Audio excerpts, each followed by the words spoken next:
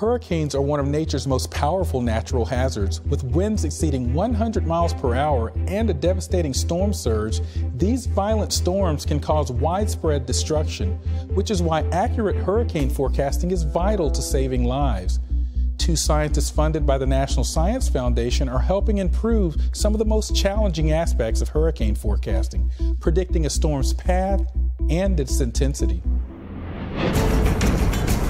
Early on the morning of August 29, 2005, Hurricane Katrina strikes the city of New Orleans, Louisiana. With maximum sustained winds of 125 miles per hour at landfall, the Category 3 hurricane pounded the region for hours, destroying buildings and homes and unleashing floodwaters that submerged almost the entire 9th Ward.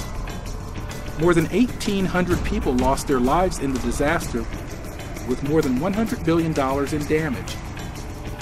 Incredibly, the devastation might have been even worse if not for the ability of meteorologists to predict Katrina's path. We understand the impacts. We understand when you should get out of the way. We also understand very well, although not perfectly, how they move. Meteorologist Jenni of Pennsylvania State University is studying some of the most crucial elements of hurricane forecasting. Not just where the storm is headed, but how strong it will be when it makes landfall. Atlantic hurricanes typically form off the western coast of Africa or over tropical ocean waters of the mid-Atlantic Ocean, Caribbean Sea, or Gulf of Mexico.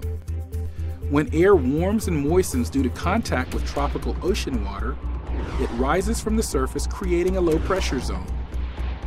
New air moves in to take the place of the rising air, causing the pressure to continue lowering, the winds to increase, and clouds to grow.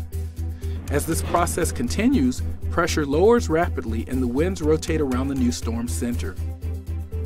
When the storm reaches hurricane intensity, a defined center or eye becomes visible.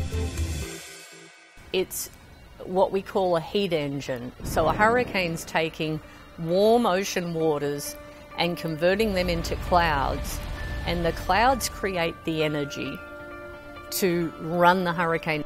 In order to forecast the storm's path, especially where the storm will make landfall, Evans turns to math and statistics by using a technique called path clustering. Taking a large group of forecasts from a number of different sources, Evans groups them by their similarities, forming track clusters. Using statistical analysis, the clusters can provide a more accurate picture of the likely path a hurricane will take and what its intensity will be when it gets there. We might have a whole fan of forecasts of where the storm might go.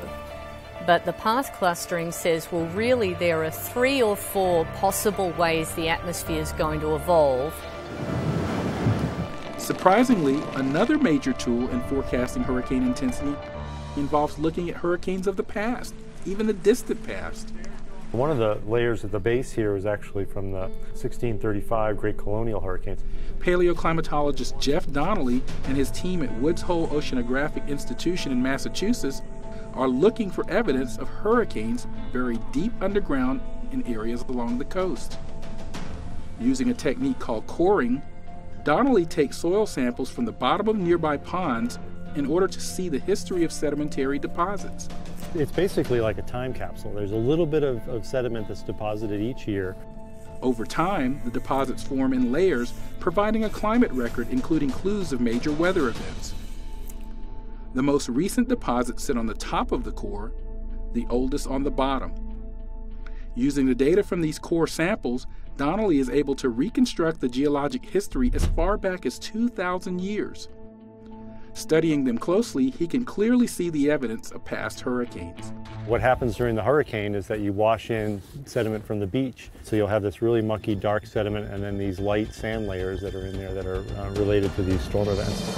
Combining the coring data with other environmental information, Donnelly can better understand the historical record of how hurricanes behaved, further adding to the ability to predict hurricane behavior today. What we can do here is go back in time to other periods that were warmer, colder, had different sorts of conditions, and say, okay, what parameters of the climate system are important? Through continued research into path forecasting and digging deep into the historical record, scientists like Evans and Donnelly continue to add to our understanding of hurricane behavior and to provide a first line of defense for one of nature's greatest furies.